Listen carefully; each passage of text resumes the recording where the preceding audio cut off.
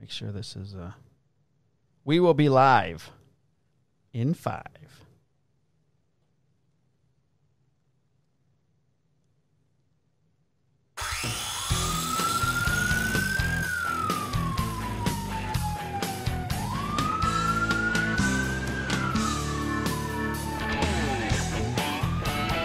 Hello. Hi. What is up, Brandon Silveira? What's up, Mike? Mike Marrazzo. Brandon Silveira. Guess who we are? We're the hosts. We are the hosts with the most of the Handcuffs and Sawdust podcast, Season 2, Episode 30. What, Brandon? 2. It's 32. Episode 32. We're on Episode 32. Episode 1 of Season 2, Episode 32 overall. I won't count all the bonus episodes that we've done because Brandon said not to. So actually, those are pre-shows. It is pre-show to episode 31, pre-show to episode 30. Yes. If you start counting those as individual shows, you're going to confuse people. We'll reach 100 faster. Valid point. Oh my God, Brandon! We're going to pass up AWP like that. Maybe. Are they still doing stuff? Yeah. Okay. They are. Did they take a break for the holidays? Yeah, they did. They did. Oh, good. Okay. It wasn't only us. No, pretty much everybody did, Mike. All right. So I hope everybody is rested and your ears are rested and your minds are clear because we're going to fill it with bullshit in this episode. You will be dumber for listening to this show. Yes, you will. But you might laugh. Or you might not. I don't know. If you don't laugh, you have something wrong with you because we're funny. You could be retarded. Not that that's a bad thing. Oh, now great. Now we're flagged. Again with the flagging. What are we in the NFL? Do you not know how algorithms work? Do they listen to what we say? Yes, and they pick out little words that random computers think are naughty, and then they go, oh, he said the R word. Because apparently that's what retard is the R word. Oh, I thought it was racist, was the R word. No, that's just white people. Is it respectability? Is that the R word? No, that doesn't exist anymore. Oh, my God. We did away with that. Okay. So Brandon's wearing a brand new Full House woodworking T-shirt. Literally made it 2 hours ago. Is it still warm? Because that would feel good if you put it on and it was still warm. Oh, man, it was when I put it on. Was it? It was. Nice. Is there anything on the back? No, nothing on the back. Just real simple. Oh, okay. Small logo up front. So. I have... I just ordered, because there's a bunch of you that listen to the show and then also follow me on my woodworking page at Marrazzo Woodworking that ordered T-shirts from me. So first of all, I wanted to say thank you very much for doing that. And the order was placed. So, barring a hurricane or a tornado, by the end of January, I should have your T-shirts out to you. So I wanted to thank everybody who put in an order. Brandon, you'll just get one because I'm sending you one. Yeah, sweet. I'm probably going to just send you a T-shirt, too, once I come up with a bitchin' cool design for one. You're wearing it. I know, but I want to do a little bit more. Like, maybe it'll have, just a little something up front. I got to incorporate a flag somewhere. Oh, yeah. Probably, that's what I wanted probably to on do. the sleeve. Yeah, I wanted to put the flag on the sleeve. I didn't tell everyone about that, though. So that'll be a surprise, maybe? They're hearing about it now. Yeah, well, and if they don't like it, well, they can go to hell. Who doesn't like a flag on your sleeve? Communists? Probably. Where would they be from? Communist what? I mean, communist Russia. Maybe Flag even China. Flag where's you? In Soviet Russia, flag where you? Yeah. Oh, that reminds me. Shout out to our buddy who listens to us in Moscow. In Moscow. Yes. Oh, and I just did a sticker swap in Germany. Cool. Yeah, it's pretty cool. I'm going to put it up on the sticker cabinet tonight. It's funny because he reached out to me on Instagram about doing a sticker swap, and he follows me, and then I follow him, his woodworking page, and I'm like, yeah, cool. And I finally sent it out, and then he sends me a couple stickers and a business card, and then nice letter in German. So now I got to go to Google Translate. Here, Russia. Not again. Natasha. Not again. Natasha Romanoff. That's my girl. It's Scarlett Johansson. Well, it could be. Or it could be Natasha Romanoff. I don't know. So, big fan of Russia. Did you watch Hawkeye? I haven't yet. I still got to watch Book of Boba Fett. I got all kinds of stuff I got to watch. Yeah, I wanted to start Book of Boba Fett, and my buddy Drew did. But then I went online because I'm trying to finish some other stuff first. And I was just reading reviews. And one review I read just absolutely slaughtered the Book of Boba Fett. He's a big Star Wars guy. Thinks the acting's horrible. A whole bunch of other stuff. And I'm like, well, I'll see. I want to see it.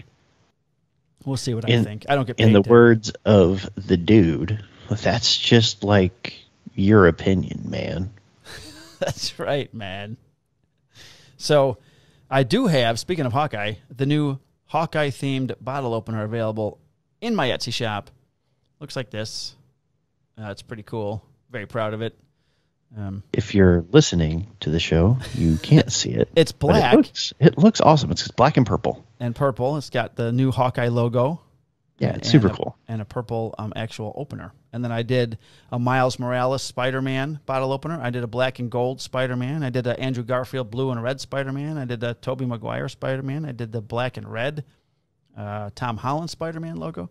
So all of these are available in my Etsy shop. What do you got in your Etsy shop? So go check those out. Same old stuff. I haven't added anything new. Okay. In fact, if you want a Christmas tray, you should order it now because I am going to take those down soon. Are you offering a discount? I am. I'm going to put them on sale for like a week, and I'm going to knock them down like probably 50%. Wow, you hear that first here, folks. Heard that first here. I'm so tired. Christmas blowout. Christmas blowout from Full House Woodworking. Those things are very cool. 50% off. Brandon just said it. So head over to Full House Woodworking on Etsy and check them out. Within a week, you said? Or by the end of the week? It's going to be a very short-lived sale. So by next Sunday, the 9th, it'll be good. Yeah, so probably within the next couple days. We'll work out when the episode's going to drop, and then I'm going to try to time it to where about 12 hours after I'll start the sale. That way people will have a chance to listen. Yeah. And then they can go. Awesome. Good deal. I wish I was in the market for one of those because I would buy one from you.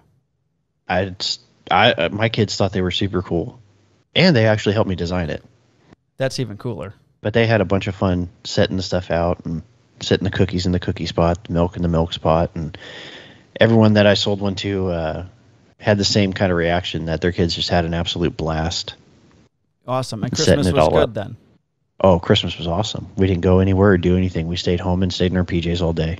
Okay. And then in the evening, my mom actually came over and hung out with us all day. Nice. And then she stayed with the baby, and then the rest of us went and watched Spider-Man. Yeah, baby. Nice. We Christmas Eve was canceled. I usually go to my cousin's when I'm off. I'm not off very often for Christmas, so Christmas Eve we were going to go to my cousin Sherry's house. She hosts every year. And my dad and my stepmom and my sisters all there, my brothers. And so on Wednesday, I think it was Wednesday, my cousin texted us and said that her son was sick. And I'm like, all right, well, he moved out. He's got his own place in the city. But apparently he comes and stays at his mom's house, my cousin's house, for the weekend because he works at a place called Medieval Times. I've heard of it. Yeah, it's they joust and there's tournament. It's a tournament dinner place. Yeah, super cool. Yeah, it's very cool. So when he works the weekends, he stays right down the street at his mom's house because it's closer than driving in from the city. So apparently he was sick. So I'm like, okay, he's sick. He's not feeling well. So my response. I got. Yeah, whatever you did, I'm hearing the feedback. Okay. I'm better now. My bad. Okay. My bad. So my response was, did he take a test? And the answer was, well, he laid in bed all day and he's got a fever and he didn't take a test. So I'm like, okay, we're not coming. Hello? He's probably got COVID. He's fine. None of us went. No one went. So Christmas Eve, I think we didn't go there. So just me and the wife and kids, we opened our presents here. And my sister, because my sister was here. And her daughter came. So we had our own little Christmas Eve here. And then on Christmas Day, her dad and her brothers came over for our Christmas Day, which for me, I think I got up early at like 3 or so. And we were going to go see a movie. Just for everybody that's not clear, 3 does not mean 3 a.m. It means 3 p.m. Which is early for me. Yes, 3 p.m. So it was nice seeing everybody, and it was a nice Christmas. It was nice being off. And I got, like I told you, one of the gifts I got was this Natasha Romanoff, supposed to be a 6-foot high cardboard cutout for the shop. It's 12 inches tall.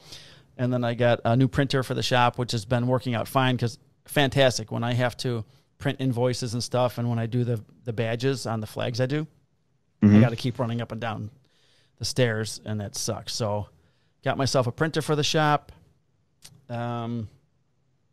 I think that's it for big stuff. You know, like I said, my domino I bought for myself, but that was, you know, mid-December. So I don't count. It was a gift, but yeah. So how was your week at work? Or the weeks at work? Well, it's been just absolutely nonstop. So I am no longer a midnighter. I know you suck. I am officially a swing shifter. And I got to tell you, this is the best kept secret in the world. Mike, just hear me out, okay? When was the last time on a work day you got a full 8 hours of solid sleep? Well, here's the thing. I try and do it every day, but I get usually 7.5 hours. Right? But how many times do you wake up and you're like, I feel good? Yeah, rarely. I feel refreshed. Rarely. Yeah. That's what it's been for the last 3 weeks. It's been absolutely amazing. That's awesome. So my kids enjoy it. In fact, my son at dinner one day said, "Hey, Dad, don't be mad, but we like swing shift Dad way better." You're like, of course you do. I said, "I do too, buddy." Yeah, swing shift Dad's not crabby. Yeah, and I get like a whole extra day off. Right, because you don't have to sleep on your day off. It's been throwing me off. Like, right. I'll sit here after 2 days. I'm like, man, I got to go to work tomorrow. No, I don't. No, you don't. Right. I get a whole extra day. So yeah, that's awesome. That's been really nice. The work has been work. So I have a recruit that should be pretty close.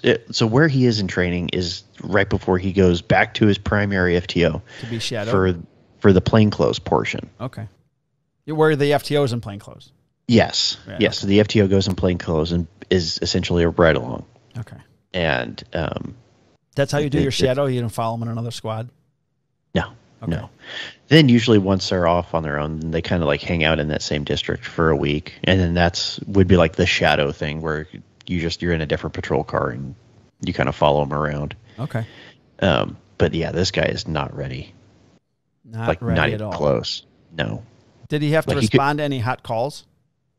Several. So, my first experience with him driving with the lights and sirens was we were going to an armed robbery. Armed robbery. Now let me set the stage for you a little bit. It's been raining. The road's a little wet, and the call comes out. It's in a different district, so it's going to be a good long run. Like, hey, this is going to be a great chance to see how well he handles that, and to get some practice in doing it. So I go, cool, let me attach us to that. Boom. Do it on the computer. I go, all right. Punch it, Chewie. That's a Star Wars reference for those of you that don't know. Yeah, if you don't get that, stop listening to the show. We don't want you. Yeah. So he flips the lights, hits the siren, and I'm like, all right, let's go. Anytime now. We can go. Let's go. Come on. I look over at the speedometer. Yeah. 45 miles an hour. On a major road. Like, we're not driving through a neighborhood or a parking lot. You're like on a 4-lane. Like a major road in the city. Like 3 lanes. Each turn direction. pocket. Yeah. Yeah. Like, raised center median. Like, nothing's going to come across. Does he get up really close to the steering wheel and like hug the steering wheel like an old lady? No, he didn't get that close, but like he did like sit up taller. Like, okay. Like, all right. I'm like, let's go, dude. Like, it's an armed robbery. Let's go. Let's go catch the guy. Small pedal on the right, please. Yeah. It's the long, skinny one. If you press that towards the floor, the car will go faster. Try it. It works. Like, but at the same time, like, don't drive outside your limits. But if you can go faster, let's do that. We did not do that. He was at his limit. It's 45 miles an hour. He was at his limit. You know what? If that's his limit, that's his limit. But that was a new experience. I've never gone that slow while responding in that fashion. Yeah, that would be. Do that kind of call. Kind of. He also got to see his first dead guy. Oh, excellent. I love those days. Yeah, it was a suicide. Dude hung himself. Hanged himself, Brandon. Hung. Not hung. Hanged. Hung. Hanged. I don't care. He hanged himself. He was dead. How did he hang himself? What was he hanging from? A railing. And I just want to take a second Did you say a railing? Yeah, so whoever built his house... Solid props to the contractor. Built the railing on the second floor. Like these are really nice houses in a country club. Okay. In the Bay Area. So we're talking multi-million-dollar homes. Okay. But whoever built that, I mean, this guy did like the nylon cord around it like 4 or 5 times, tied a little knot, like no kind of fancy knots, wrapped it around his neck, off the second floor, and then hung there for it. We didn't really get a definitive time that he was there, but it could have been up to 2 hours. Okay. Not a crack, not a bow. I mean, that thing was still solid. Was it wood railing? Yes, it was. Wow. So whoever built that. Oak? Bravo. I don't know. It was painted. Oh, so not oak. Hopefully not oak. No. Hopefully you don't paint oak. Could be popular. It could be. I don't know. But it held. And this guy was not like a tiny human. He was like your average size guy. So that was interesting. But yeah, you could see him like we're standing there waiting for the coroner, and someone's got to stand next to the body. Yeah. Or like have eyes on it. And he's just staring at it. What's that? Just staring. I'm like, hey, buddy. Oh, poor guy. You all right? He's like, yeah. Like, is your first dead guy? Yeah. First day? How long has he been on the street? A couple months. Like, kind of surprised that he hasn't been to a dead guy before. Yeah, right. So I was thinking. He's just like staring at it. I finally go, hey, stop staring at it. Stop staring at the body. Yeah, stop staring at it, dude. You're going to freak yourself out. Like, you're going to burn that image into your brain. You're not going to sleep real good. Well, maybe he, Oh, okay. Maybe like, this is your first. Didn't want. Yeah, I was at. Yeah, I asked him. Is this your first dead guy? He's like, yeah. Like, all right, well, don't fucking stare at it. Just he's dead. He ain't going anywhere. Did you tell him, if he needs to talk to somebody later to give you a buzz if he hasn't seen I said, people before? Yeah, I said, hey, if this gives you an issue, like, let me know. Like, I've seen plenty. Yeah. Like, so just, let me know. He said he was fine. So I checked over with him a couple times throughout the week of like, hey, you good? Yeah, I'm fine. Good. All right. Yeah, so, I told you, right? The one time I had a rookie with me and didn't even go to the academy yet. He was still wearing civvies, and we responded to an ambulance call. And then we get there, and the guy says, hey, you're here for me. And he's like pushed out a screen and a third floor window, and then he jumps out the window and then lands on his head right in front of us. Did I tell you that hold story? on. Yeah, hold on. I'll be right down. And then I said to the rookie, because the guy just killed himself in front of us. And I said to the rookie, hey, man, are you all right? If you need someone to talk to. And he goes, no, I'm okay. I play video games. Hey, whatever helps. Like, okay. Must be the new generation. I killed many people on TV in a video game. So if they off themselves right in front of me, I'm fine. In the video game world, I'm somewhat of a mascateur. But no, like this guy, he can't find his way out of a wet paper sack, though. Like is this the 33-year-old? Yes. I love him already because that's how old I was when I started. Just I'm on board with it. Like, let's go, dude. Yeah. But we're on like a major north-south street. I'm like, all right, cool. What direction are we going? Yeah. South. Wrong. Don't. We're going north. What direction do we need to be going? South. We need to be going south. Cool. We should probably turn around then, right? Because we have a prisoner in the back of our car. And if we decide to drive him to a whole nother city, I'm going to get real mad real fast. And then one day my back was a little tight. Yeah. And I told him, like, look, man, I don't want you to ever get in a wreck, but especially today because my back hurts. So that's my number one rule. We are not getting in an accident. Shit. And you know what he does? He got in an accident. He almost got into an accident, but not just any accident. An accident where my side of the car would have been T-boned. Oh, boy. That's not good. After he had already missed his turn to the call twice on a very, very chill call. Yeah, that's not good at all, dude. Yeah, so I kicked him out of the driver's seat. Just get out. Time for me to drive. Out. Yeah, I just pull in the parking lot. Stop the car. Get out. I almost hit 2 people walking a dog the other day. they were each walking a dog. So I would have killed 2 people and their dogs, because it wasn't at the end of that 18-hour day. But what I thought would be fun is, instead of driving all the way home 30 miles and getting, 2 hours of sleep to drive back and work another 12 after 18, I thought I'll get a hotel room at the place I used to work security at, because I get a discount rate and it's right in town, and I can sleep for maybe 5 hours. Which I would have done the same thing. Right? Way better.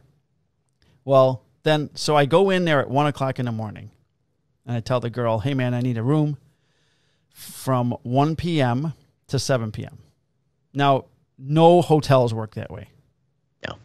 You check in at whatever, 3 in the afternoon until the next day or whatever.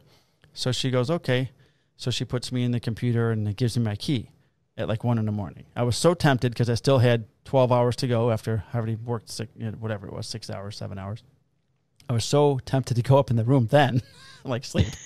But I'm like, oh, okay. So I got the key, and then work goes on. And then at 1 o'clock, 1 in the afternoon, after the 18, I drive to the hotel. I go up to the room and take a shower and fall into bed. And I'm like, I'm going to at least get 4.5 hours of sleep. And then within 20 minutes, I get housekeeping. I'm thinking Tommy Boy right off the bat. You want me to wipe your pee-pee? Like, what kind of hotel is this? I'm like, no housekeeping. I don't need I yell at the door. I'm barely awake. Okay. She goes away. There's like 30 minutes later. The phone rings in the room. That's like 2:15. The fucking phone's ringing. I pick it up. Hello? Yes, sir. Do you need a later checkout? Checkout? I just got in. I'm not leaving. I got the room from 1 to 7. I'm yelling at this poor desk clerk person. I'm a police officer here. I need to sleep. She's like, sorry. Click. Hangs up. I slept 2 hours. God damn it. Next time I'm just driving home. I would say, well, at least you didn't have to drive and maybe crash. Oh, so yeah. So then that night, right, I go back to work, 2 hours, 2.5 hours of sleep. Later on that night at about 1 in the morning, for whatever reason, some people are walking their dogs past the police department. I pull in on the driveway for the firehouse, and not even paying attention because I'm fucking tired. I zoom in and I never saw them. They just passed my path, and I almost killed them. And I just kept driving because I didn't want to stop because they were going to fucking yell at me. Maybe they thought I was in an emergency or something, but oh my God, dude, it scared the shit out of me. Yeah, so you just hit your lights real quick and like speed off. Yeah. So. And once you're out of sight, go, holy crap. My heart was in my throat. Oh yeah. So you got to he saw a dead guy. He drives really slow, like he's driving Miss Daisy. Yep. What else happened? Well, we did catch a robbery suspect, and that was nice. Nice. Would have liked to have seen him actually grab a hold of the guy. How did you catch him? Well, our partner showed up as he was walking away from us. Your partner showed up? Yeah. After the bad guy was walking away from you? From my rookie. Why was he walking away? Where did you see him? So he's a robbery suspect. Arm robbery? Arm robbery? Yeah, well, like an attempted purse snatch. Oh, okay. So he's off his rocker, some homeless dude, and he's hanging out in front of the convenience store that this just happened. And this never happens, and Mike, you can attest to this, where the description of the person matched 100%. And not only that, he was standing in the exact place they said he was. Yeah. Like, you talk about putting it up on a tee and going, right. All right, yeah, just hit it. Nice. Just crush this. So we pull into the parking lot. He wants to stop 50 to 75 feet away. I'm like, no, gun it, drive right up on him. Yeah. Right up on him. Hit your lights, out jump out of the car, announce yourself with some fucking authority, and say, come here. He's trying to make freaking small talk. Like, hey, sir, what's going on? Like, what's going on? He's a freaking robbery suspect, and he's walking away from you right now. Do something. Did he tase him? Hit him. Hit him hard. Was the woman, the complainant, still around? Yeah, she was. She was hiding inside of the convenience store. Did she point to him when you pulled up? She didn't need to. Well, the description matched. I have never had it happen like that. Never had it where it was, I mean, no doubt. Like the description was dead. Like they stood there and was like, yep, he's this, and this. He's wearing that, and this. Wow. Including his shoes. I'm like, this is perfect. Yeah. You must have really good dispatchers. We do. I'll get to that later. And then, so like he's starting to walk away, and like I'm to the point where like I'm just gonna go tackle this dude. Like, no, if you're not gonna do it, I'm gonna go. Mr. 3.5 years on the job. Don't tackle people. You push them from behind so they fall and get hurt, and you don't. Yeah, and then I'm gonna stumble on top of him and maybe drop down the people's elbow on him. You can do the people's elbow, yes, but do not tackle anybody. No. But the way you articulate is, I tackled him. I didn't push him. I didn't shove him. That could hurt him. Try to tackle him. Then we go down together. Control it. Control takedown. Come on, Mike. Shit's chess, not checkers. So one of my partners comes pulling in, and I just get on the radio. I go, that's the guy right there. Hit him. Yeah, get him. Yeah, he jumps out of the car. Boom, pins him up against her. And then my guy jumps in. He's like, get your arm. I'm like, you fucking pussy. Does this guy know that you have a podcast? No, he's not going to. Someone in the department's going to tell him. Yeah, probably. I don't care. Yeah, okay. Tell him hi. Hey. Say hi. Hi, dude. Hi, dude. Be better. Be better or get another job. Yeah. I told him, like, dude, you did shit or get off the pot time. Like, you need to either improve or start thinking about another career. You know what I like to do when I have rookies that are slow like that? I go to the McDonald's and get a bunch of applications, and I leave one in their mailbox. They come into work to check their mailbox as an application for McDonald's. I'm like, dude, you better check that opportunity out. Are you kidding me? I would get fired for hazing. Your department sucks. Other than the fact that you have every tool imaginable and like 400 people. The political pressure of my state sucks. Yeah. So. See, we can still have fun like that. Yeah. No, we can. I mean. Oh, I think we find ways to have fun. But yeah, no, this week was, I mean, it was a lot of fun stuff that I would have loved to have gone to without somebody else there. Yeah, right. Yeah. Especially with the patrol team I have, because we would have done some absolute work and taken a lot of bad guys off the street. But, you know, these guys need to learn. And we have, on my team, we have three boots out of the academy that are in their third rotation of training. And then we have a lateral that just started. So. Oh, nice. Where did he come from? He came from another county up in San Mateo. Oh, he's a county deputy, or is he a city officer? No, he was a deputy. Okay. So I don't know how much street time he actually has, but you know, his 1 week of actually doing stuff's been decent. Oh, good. So how was your time, Mike? I think I've monopolized enough time. No, it's fine. On the heels of that 18-hour day, I think we were talking about how the shifts our rookies work when we were on the pre-show. Yeah. And so they work only 8 hours. They come in at 11. So the day I got held over, my buddy who was running the next shift, because the sergeant was off, he looks over at me and he's like, we got the rookie coming in at 11. He's looking right at me. I'm like, because they have no other FTOs on that shift, because the guys that are FTO are off. And I'm like, put him with me. I'll take him. I love rookies. And plus, it's only going to be for like 3 hours from 11 to 1. And then the other guy on my shift who's getting forced back to work 18, Gio, he's also an FTO. So he's going to get stuck with them. You don't have this yet happen to you, but when you're an FTO and you come in and they go, you've got a rookie today. Motherfucker. You have no plans. There's no mental, preparation. It just gets thrown in your face. So I didn't mind them telling, or me volunteering 4 hours before he came in to take him for 3 hours. I don't care. I'll take him. But I was just thinking about poor Gio when he comes in on his, 3.5 hours of sleep after working 12 to come in and work 18, and they go, you've got a rookie for 6 hours. God damn it. I hate all of you so much. Yeah. So I got to ride with the rookie for a while, and it wasn't very long because we got in the car. He's not driving yet because he's just literally started last week. So we start driving around, and I like to ask him, why are you doing this? What do you want out of this career? All that kind of stuff. And we get a call right away at the tow yard for the tow company that we use as a contractor. They're fantastic. and they feed us for Christmas and stuff and all that stuff. We have a really good relationship, but they had some customer whose car was stolen in the city. So his car gets stolen in Chicago. Chicago recovers it. They bring it to one of their pounds. They contact him to pick it up. He calls the pound yard. It got stolen from the pound yard. It's stolen a second time. Then county finds it. Cook County finds it, and they contact this tow company because this tow company also has a contract with them. So the tow company goes all the way into the city, picks up the car, brings it back to their yard. Now they send a letter to the guy and to the lien holder that they have the car. Yeah. Certified letter.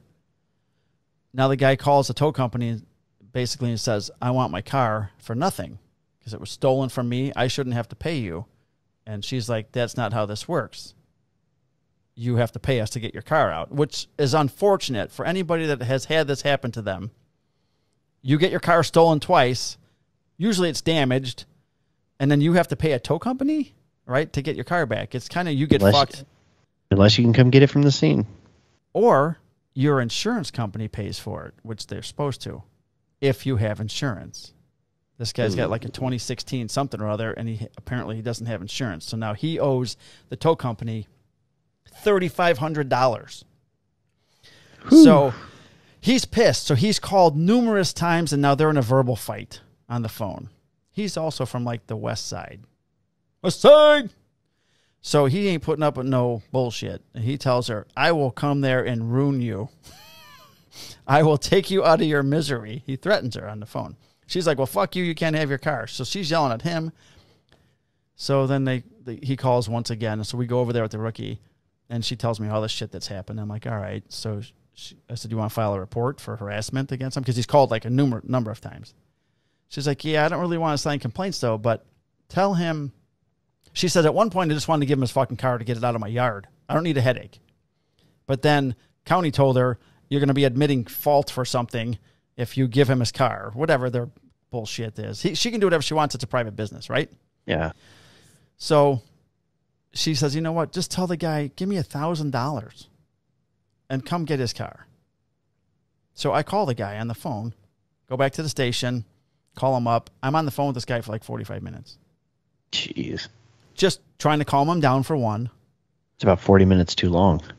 Yeah, and I have a number of friends that would have said, you owe them, $1,800 or whatever. So I said, listen. You want your car back, they want $1,000. Right, Otherwise, you're shit out of luck. Goodbye. Click. So, but, I want to kind of teach the rookie that we are in the personal service business as well. You know what I mean? You don't have to be so rude all the time. To a degree. Yeah. And plus, I was at the end of my 18-hour shift. I ain't going anywhere. So that's true. I had time to talk. So I finally got the guy to calm down, let him know I knocked off, some money off his toe. I did you a solid, my friend. I don't even need a percentage of it. Just don't cause trouble when you come to my town to pick up your fucking car. So anyways, I had the rookie for 3 hours, and we had to work on this one report. So it was fun to get to meet him, get to talk to him, get to ride with him for a while, give him a few tips and pointers. And he seems like he's going to be pretty good. After 1 week, he's got his head straight, screwed on pretty good. So he already knows most of the streets. He's driving around on his own time, learning the city before he comes to work and then after. So that's a good I wish thing. my guy would do that. You can tell the ones that do. I told him, dude, if you want this job, you better put in some extra effort because right now, the job don't want you. Yeah, that sucks. Let's see. We had a rollover fatal. We had a guy crossing the street from his condo to go to a bar, and he got we had hit and run fatal. Guy, I saw the videotape. Guy going eastbound. Guy wants to cross the street from south side to north side. It's a 4-lane road. He looks west for cars coming eastbound. There's one car comes. It's 30 miles an hour. Another car comes. He sees nobody. Well, just west of there's a viaduct that goes under the road, goes under the train tracks.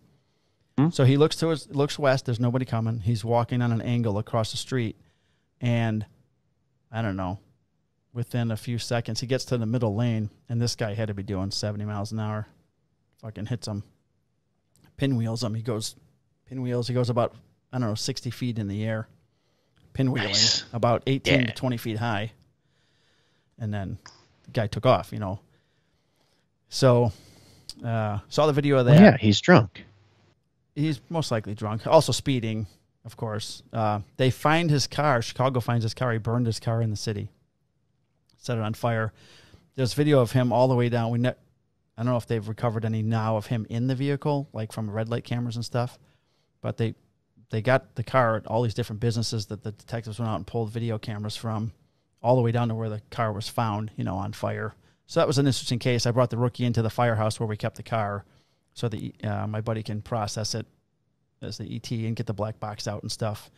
But since it wasn't a really bad impact, there might not be damage, or there might not be something registered on the black box, from the impact, because it was like a glancing blow. So he got to see that kind of stuff, which was pretty cool. Let's see, I had a call for a German Shepherd running around by the hotel. I went over there. It was a wolf or a fucking coyote, whatever the hell it was. I said, lady, that's not a fucking German Shepherd. Don't go near it. That's a coyote. It wants to eat you. Oh, he's a sweet boy. He's a sweet boy. Then we had a call the other day of a domestic involving a male and a female from the city, and the guy said she had a gun. So my battery is like really bad on my radio after 12 hours, and this is the day I'm staying, the 18 hours. So it's like 7:05 in the morning, and I haven't changed out my battery yet. Note to people that have to work long shifts with a portable radio: when you go in for roll call between shifts, please change your battery, because this is what happens. Swap it out. Yeah, swap it out, because this is what happens. We get the call of the domestic in progress, and the guy on the phone says his girl got a gun, and he gives a full description of her, and she got a gun.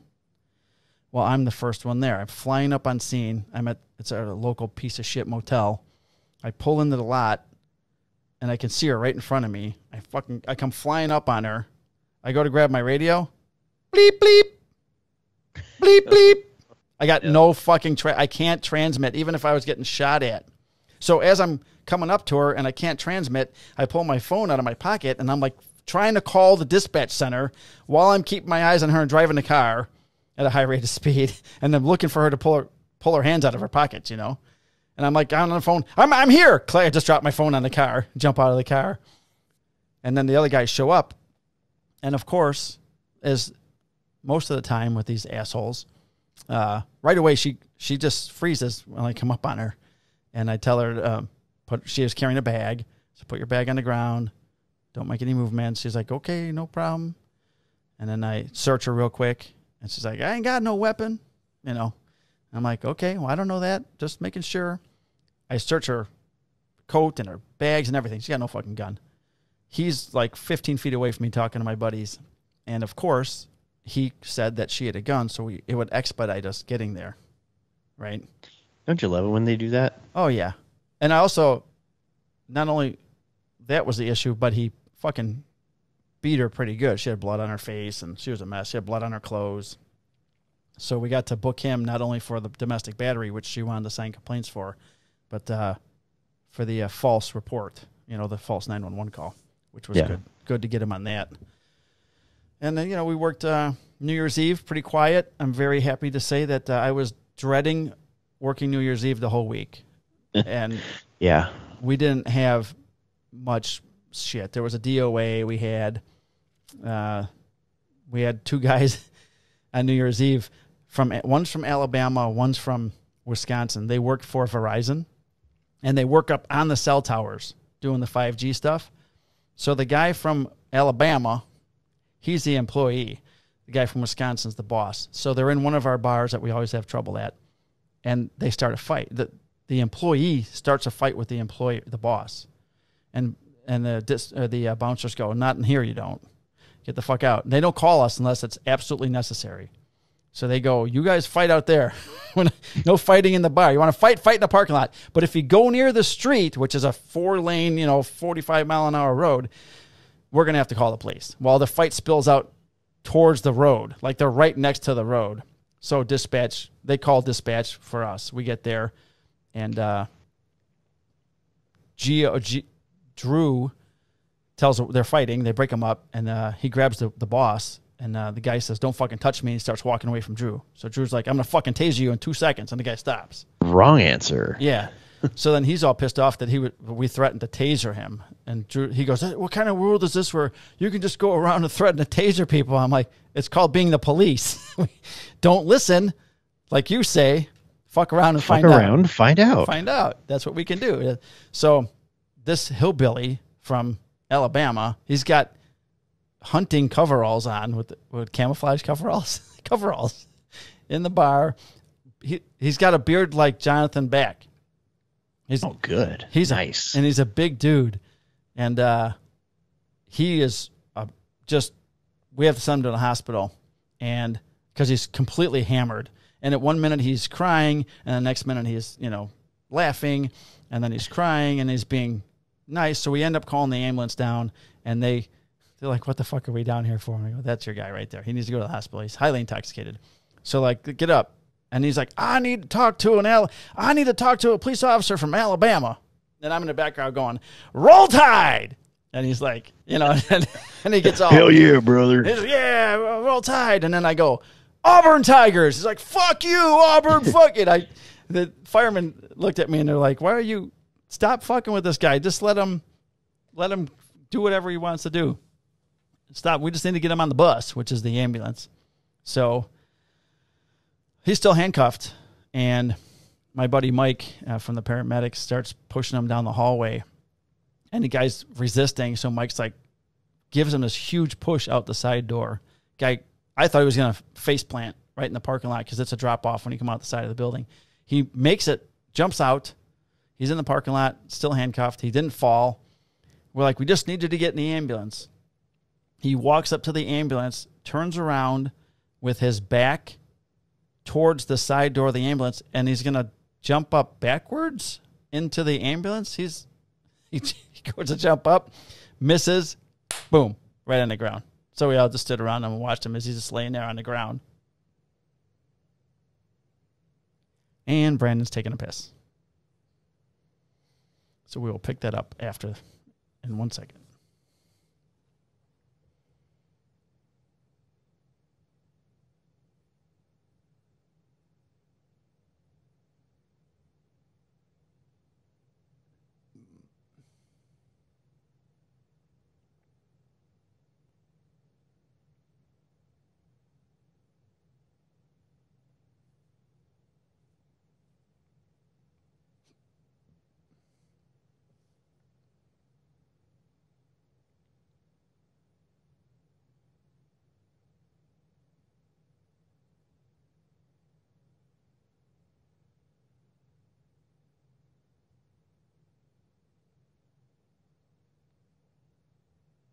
Still here. Brandon's peeing.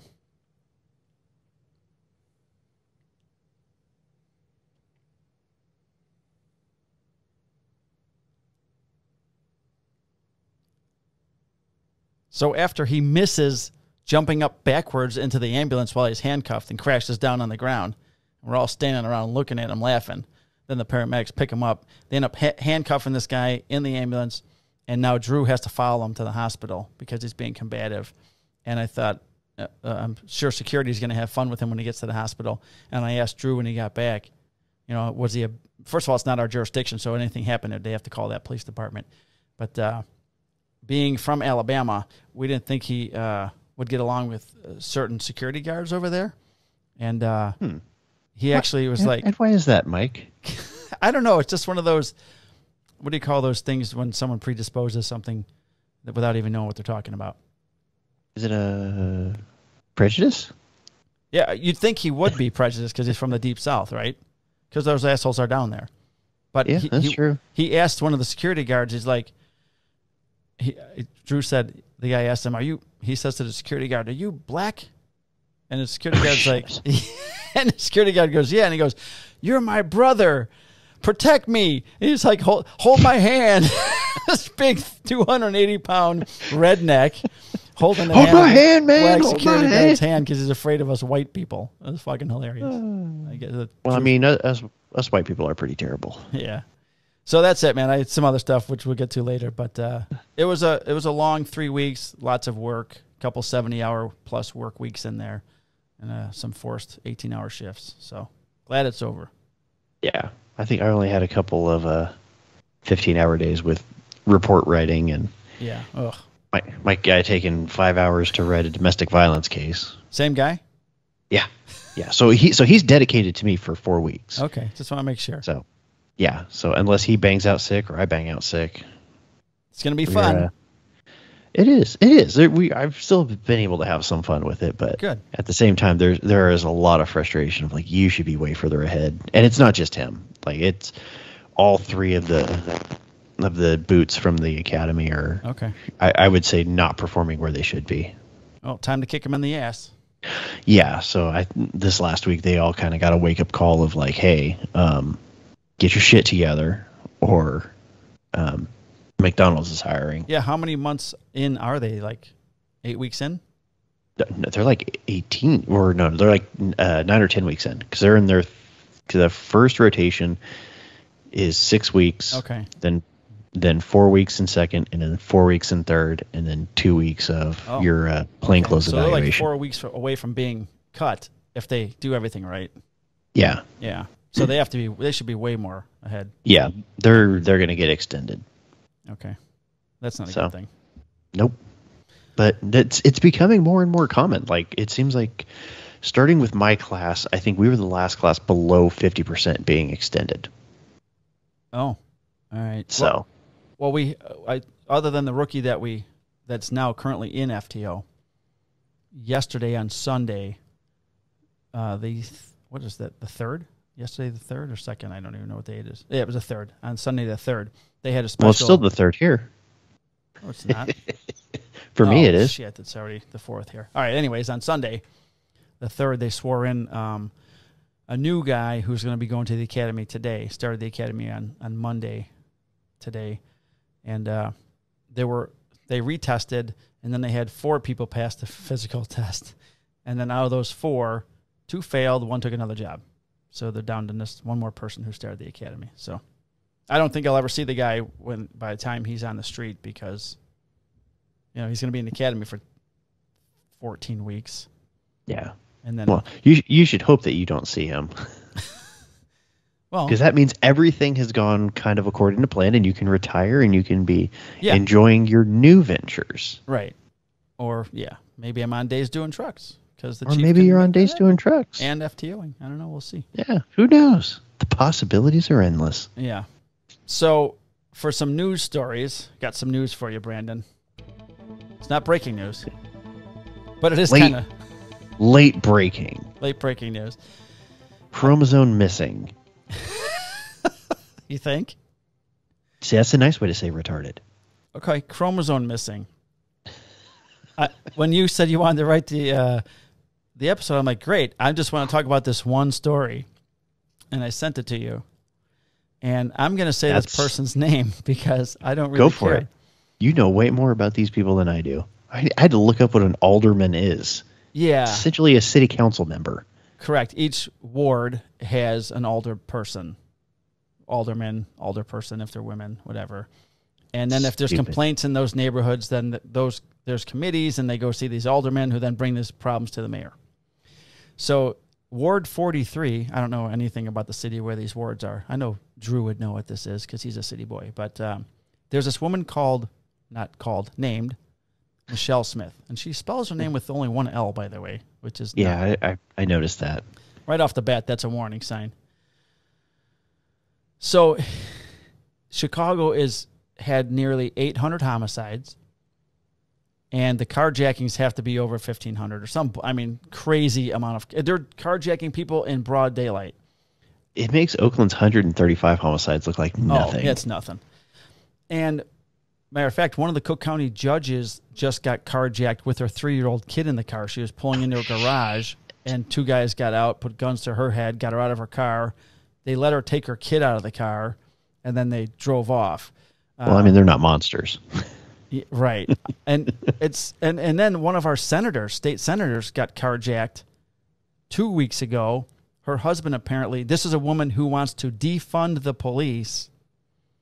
And how's that working out for you? She gets carjacked, and her husband's a concealed carry permit holder and exchanges gunfire with these guys.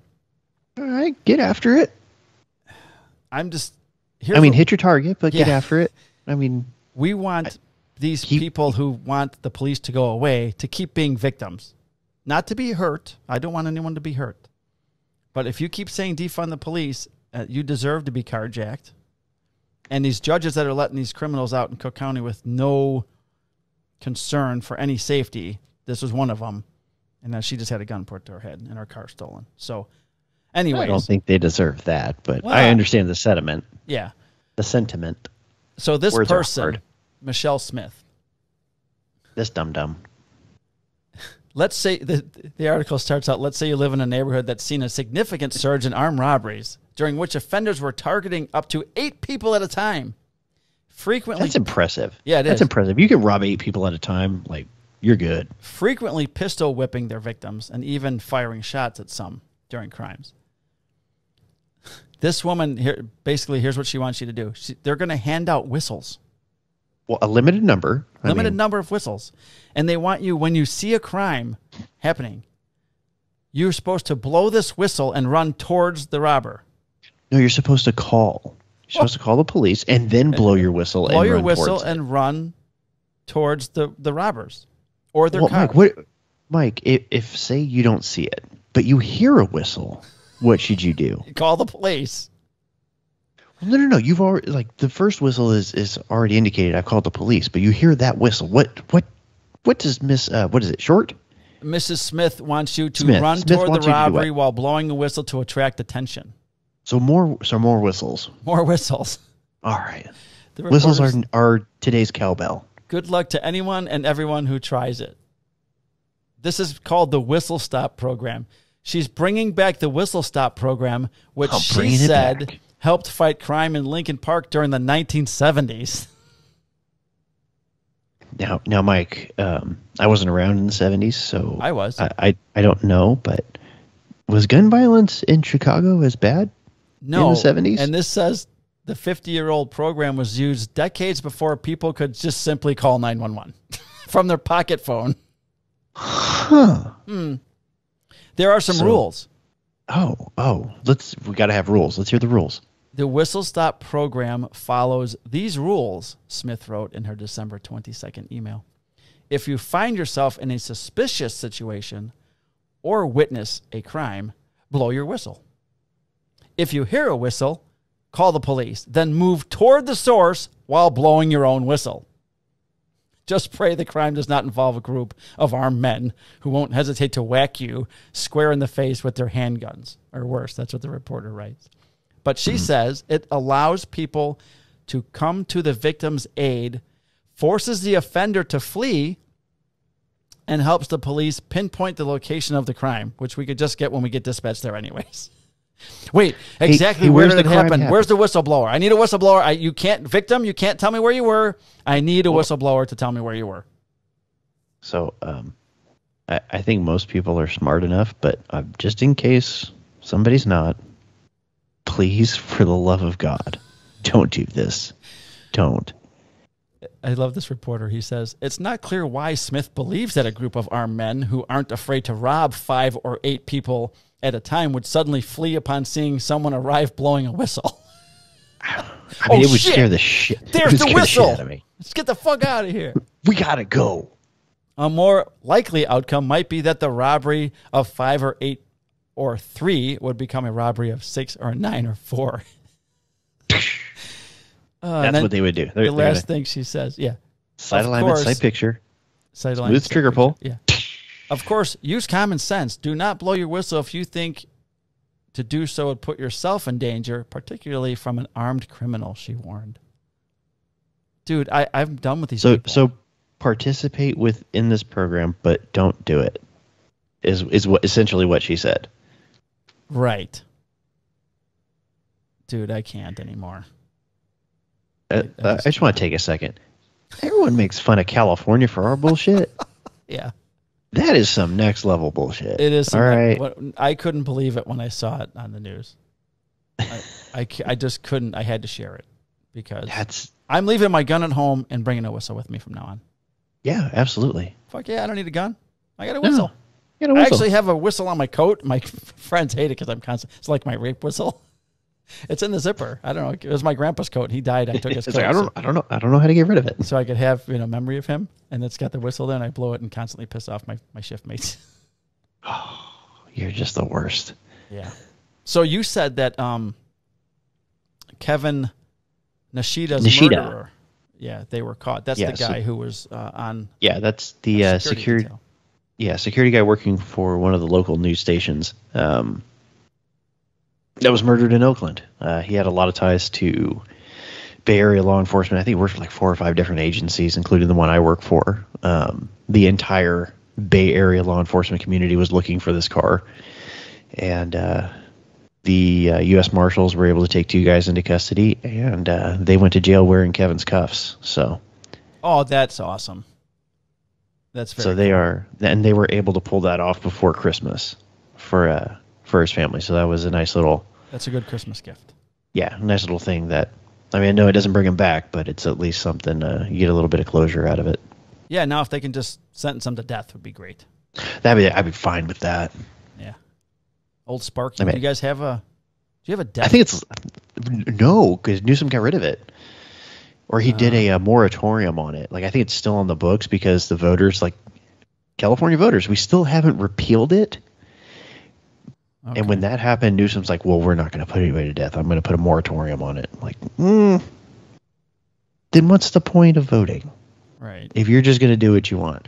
Anyways, that's going to get me on a whole different different soapbox. I'm glad to see that they caught these 2 shitbags. 2 white guys? Nope. Okay. Not that it matters. A bad guy's a bad guy. In Oakland. All for nothing, too. Just bullshit is what they did. Yeah, they didn't even get the fucking cameras. No, they wanted to steal their cameras. And now their life's over. Yeah. All right. So we haven't recorded since the 15th of December, and there have been a number of police officers that have died in the line of duty. And I want to apologize. I meant to do an in memoriam and name off all the police officers who died in 2021, and I just didn't have the opportunity to. I'm not going to say I didn't have time, but it is a time-consuming event. Well, yeah, that's, 322 names? Yeah, so I apologize for those of you that wanted to hear that. If you need to see that, the list of everyone who passed away in 2021, you can go to the Officer Down Memorial page, and that covers most of them.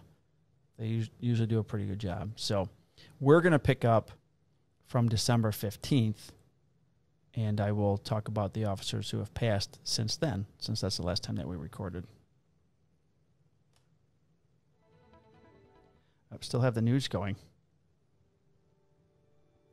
It's just on a loop. Yeah. It was looping.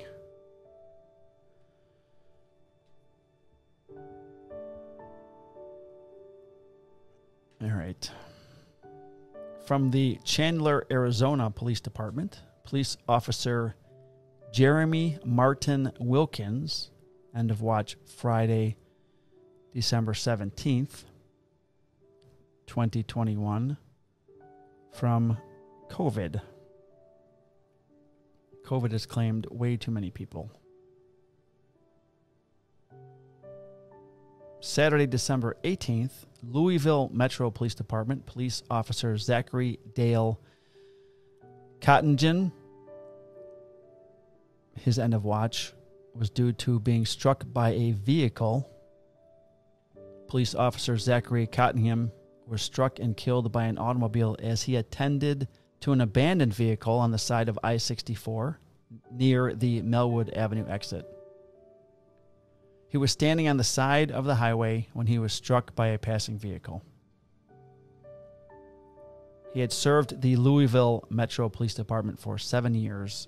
He is survived by his wife and 2 children. He was 29 years old.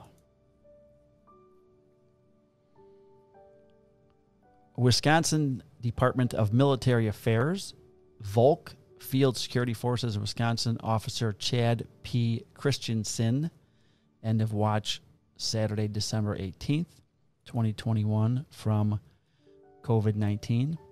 Had served 2 years and was 49 years old.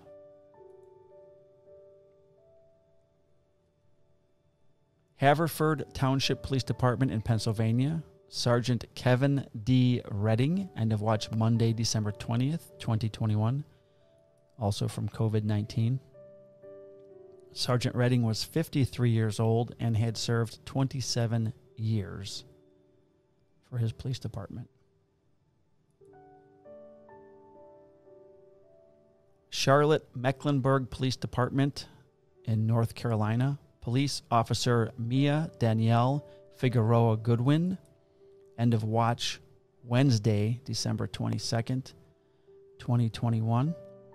Police Officer Mia Figueroa Goodwin was killed when a tractor-trailer struck her patrol car on southbound I-85 near W.T. Harris Boulevard.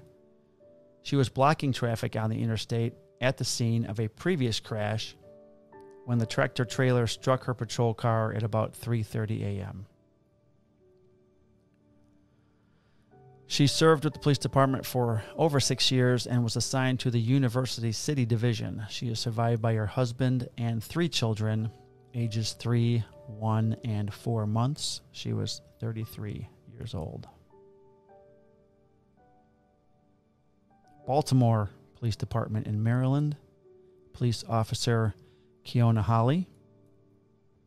We've talked about this at work.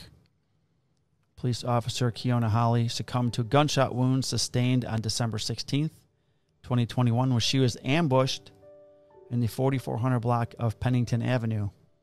She was sitting in her patrol car at about 1:30 a.m. when 2 men approached from behind and opened fire, shooting her multiple times. Both men then went to another location approximately 10 miles away where they murdered another man who owed one of them $100. Officer Holly was transported to a local hospital where she remained in critical condition until succumbing to her wounds on December 23rd. Both suspects were arrested several days after the initial shooting and charged in connection with both incidents. Officer Holly served with the Baltimore Police Department for 2 years. She is survived by her 4 children, parents, and sister. She was 39 years old.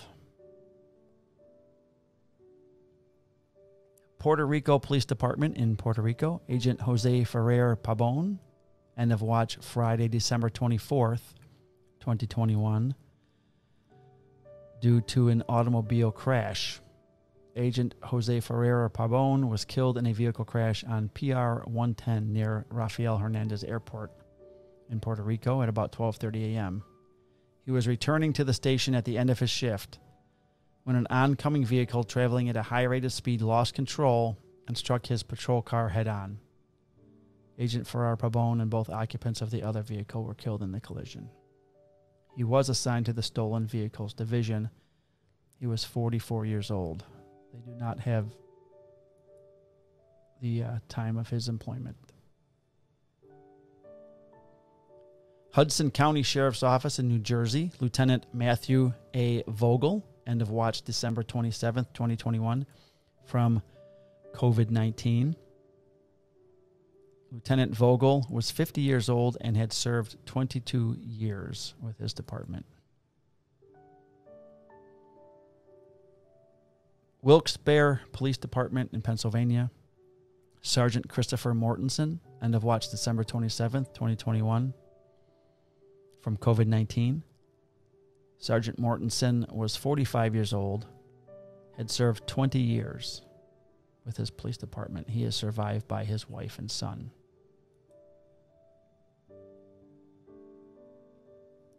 Amarillo Police Department in Texas, Corporal Mike Sanchez, end of watch Monday, December 27th, from COVID-19.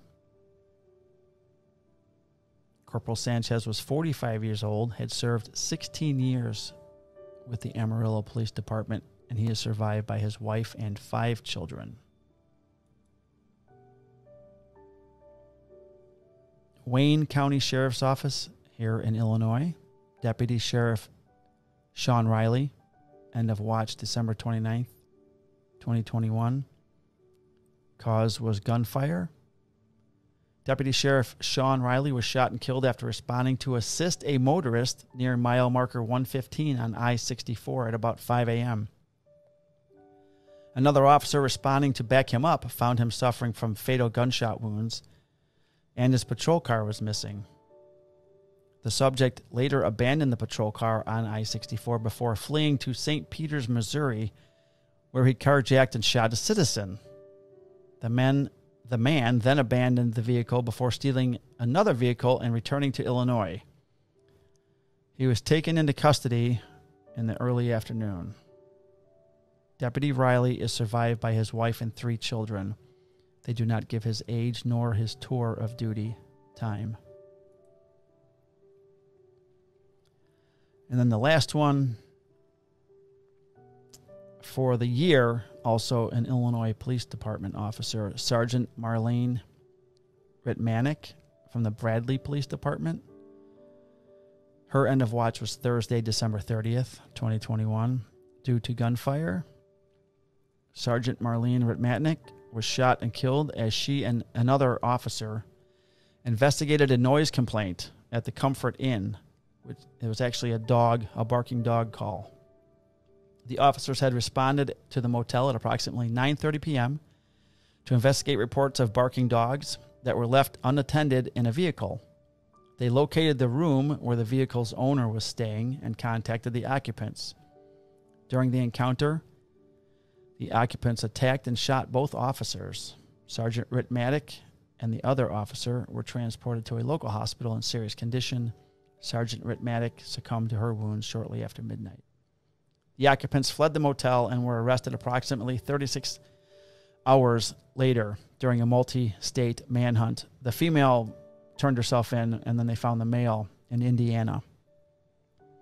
Sergeant Ritmanek had served with the Bradley Police Department for 14 years and had previously served with the Iroquois County Sheriff's Office for 7 years.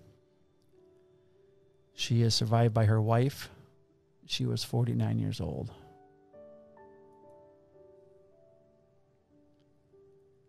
And that is way too many officers to end the year. 487. 487 police officers we lost in 2021. Vast majority to COVID. Very much so. And there were other officers that weren't on this list that have passed away due to work-related incidents. So yeah, these are just the ones that we were made aware of. That Bradley sergeant who was murdered, her partner was also shot in the head. He's still in critical condition. And the way the woman turned herself in the next day. I saw the news story. And the guy who fled to Indiana, there was a traffic stop done. I don't know if it was on a vehicle that he was driving. I think it was someone else. They then went to a home where they ended up arresting 7 people for something. But the murderer was in that group of 7 people that they arrested. So, well, good. Yeah. Let's see. No fallen canines. See, that's good. And you have Heroes of the Week. Yeah, I'm going to take a second and kind of toot, not necessarily my own horn, but my team's horn. So every year our union puts on a toy drive, right? They set up these big old barrels and we come drop toys off in them, and every now and then, a couple of us forget to drop them in the barrels before they pull the barrels out. So what we end up doing is we just toss them in the back of our cars and roll around with them. Well, the week of Christmas, my team responded to 2 domestic violence incidents where kids were witness to it, and we ended up taking those little toys that we had in the back of ours and kind of hooking them up with some Christmas gifts to kind of maybe make up for what was a really shitty night for them. Yeah. Are they gift wrapped? Do they yeah. Do they get to open them? Yeah. When you drop them off, in the bins, they prefer that they're unwrapped so they can wrap them, make sure they're all good and stuff. Oh, okay. But since they were just going to go in the back of ours, we just kind of wrapped them up real quick. Cool. So they got to have A couple of extra presents under the tree. Good. Oh, God bless you for doing that. I carry a box of stuffed animals in my squad. So Uncle Harold has given them to me, a bunch of them. And I just most of our cars have at least one stuffed animal in them in case you come across like a child victim or something like that. Yeah, child victims, or when I go to a call and there's kids there, even if they're not a victim, I like to give them the stuffed animals. So it's always good to see a kid smile. It is. It's good for the soul. Yeah.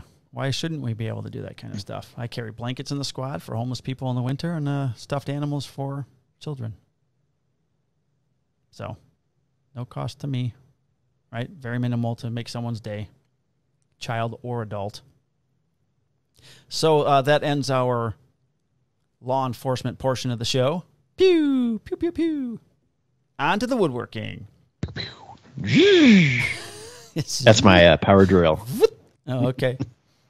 Power drill. What do you have? Do you have any like tools on your drill? Any kind of holders or anything on your impacts? I have on both of my impacts. I have a driver back system. Woohoo! Driver back. And if you don't have a driver back system on your impact driver, you're really messing up. Like you're screwing up life. Yeah. So for people that don't know, and you can watch this on YouTube, this is a driver back system. I have it right here on my Ryobi Impact, and it's very sleek looking. It's very sleek looking. It's a genius invention. So you get to pick when you order it the tools that you want on there. There's 1, 2, 3, 4, and then I got this star bit, and then a square bit, and then 2. I don't know which bits you chose, but then the 2 different size Phillips screwdrivers. And it's pretty much the exact same as what I did. You just pull it out like that and put it in.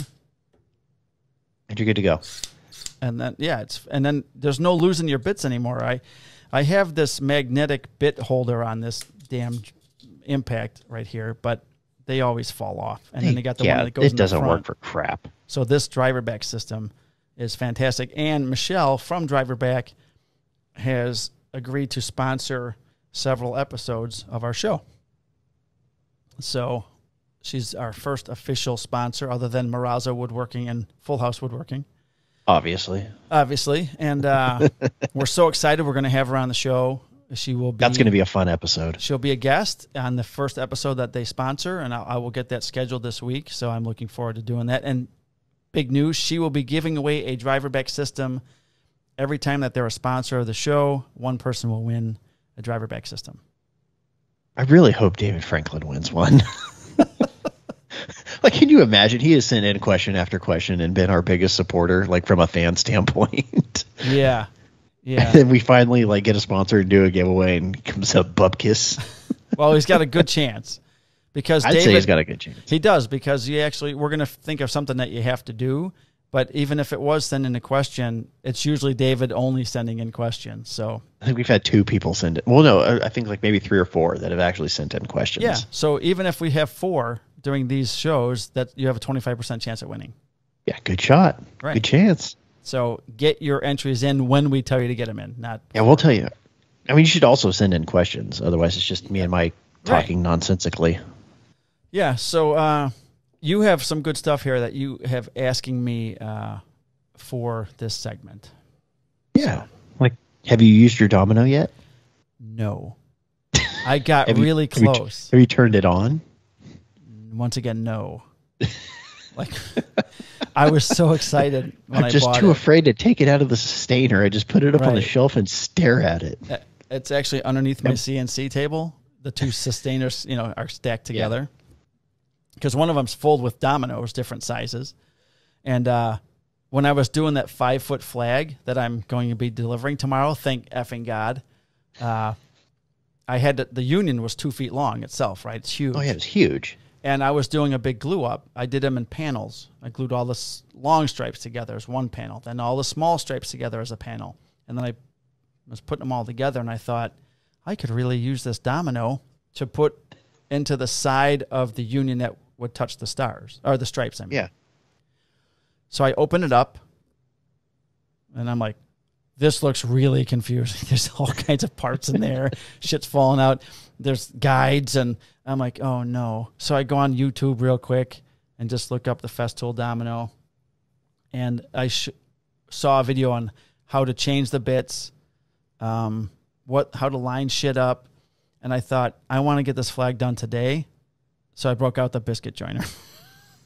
Sometimes if a job's got to get done and you don't have time to kind of fiddle fuck with a new machine, sometimes you just got to go to Old Faithful. Yeah, and I know had I done some research prior to getting it, I think I might have been able to, and if I had more time to finish that flag, I would have been able to brave it out and then try it. But the kicker is I finished that before Christmas, that flag, and I didn't use the domino, and I was in a hurry to get it done because they ordered it in May. So they order it in May, then I have all those problems, and I'm having to drive up to Wisconsin and ship stuff to Wisconsin, and then I, was hurt and out of the shop for 2 months. I get it all done. I send an email to the chief secretary. I'm so excited. Your flag's done, and I get the old I'm off of work till January 3rd email. Like, son of a... We'll see you next year. See you next year. So today they actually emailed me back, and I'm going in the morning to deliver this flag to their police department. I'm very excited to get rid of it. But it would have been a great candidate for the domino. Yeah. No, they're going to love that thing. I can't wait to see. I hope you get like some sort of like reaction video to them opening it. Yeah, I'm going to bring a knife, like a box cutter, and go, here. And here's a box cutter, Chief. And I'm going to sit back here at my phone and film it. And they can open it up. Because I didn't send them final pictures of it, even though I posted it on my Instagram page. I don't think either of them look at my Instagram page, the chief or the secretary. I doubt it. Because I've sent them videos of the process, while it was going on, just so they had an idea of what was happening. And, but they may, who knows. But I'm so excited. They also ordered now the flag is black and white. They also ordered black and white, like architectural plans of their building that are going to be framed up next to the flag. They thought this whole thing out. They got the wall. They're going to have extra stuff, black and white up there. I'm really excited. Yeah, it's going to be cool. And then I wrote the police officer's prayer, the St. Michael's police officer prayer on the back. And that was flag number 98. Getting close. The cowboy flag was 99. So I just got an order in for a car detailing shop next to the window tint shop I did a flag for, and that's going to be flag 100. Flag 100. Weren't you gonna do something special for flag 100? I was gonna. I won't bring up what it was, but no, yeah, I was gonna offer a free flag for flag 100, but this is a big flag. So had he ordered one of the small flags, I might have done a free flag for flag 100, but it's a big flag, and it's a company flag, so not gonna give it away. Yeah, I gotta limit that. Yeah. 101 will be nice. Yeah, 101 flag. I will say that the next flag that's ordered from my Etsy shop and soon my woodworking website, MarrazzoWoodworking.com, the first customer to order a small flag on that from now will be free. Okay. So if you want to order a small flag from my Etsy shop, it's free for a limited time until January 31st. Fair, right? I think so. I'm going to have to order a flag. We get a free flag. Damn it. Yeah, you can make your own. Yeah, I'm going to do it right now. Other flag-making woodworkers do not apply. Oh. So I got to make what are your goals for, and I wanted to ask you, first show of the new year? Yeah. For like only 3 or 4 days into the year. What are your goals going forward for this year? It's funny. I finished that big-ass flag, and this huge weight was taken off my shoulder because I've got so many other things I have to do. I ordered wood from our friends over there at Forest to Home, and I'll be doing some cutting boards. But for 2022, I have to start doing some more videos for YouTube for my woodworking stuff. That's a goal of mine, is to do more content on the YouTube channel as well as Instagram. And then I'd like to get us a few more sponsors for the podcast. I want to make sure, and we're pretty good up until the holidays, that we were really consistent every week. So, oh yeah, I listed, picked bunch of dates on my calendar that I want to write down and have recording dates already set like 2 months ahead of time, you know? So we know Monday, Sunday, we know it's coming up, and that will allow me to book more people for the show because we'll know, February 13th. Yeah, we'll know way ahead of time. Yeah, so that's a goal, is to concentrate more on the podcast part as far as booking. I'd like to get a few more guests on than we had last year. I want to do, I'd like to get a chief of police on as a guest because I want to hear what it's like to run a department from that aspect, especially the one I had in mind is a friend in a town over where an officer just got shot 10 times. What does your department do when something like that happens to you? So I want to get him in and speak on that matter. So business goals, I'm going to set an LLC, and that will be done within the next few weeks because the money that's coming in for these next 2 flags, the big one and the next flag I have coming in, will pay for that. So get an LLC going and then start thinking of shop expansion and my next major tool purchase, which would be a nice big jointer.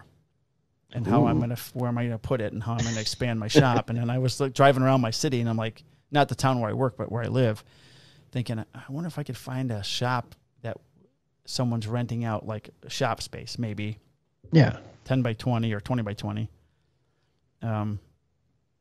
So I was just juggling, would it be worth spending rental fees for a shop or just being able to keep it here in my house and expand the basement shop? I don't know.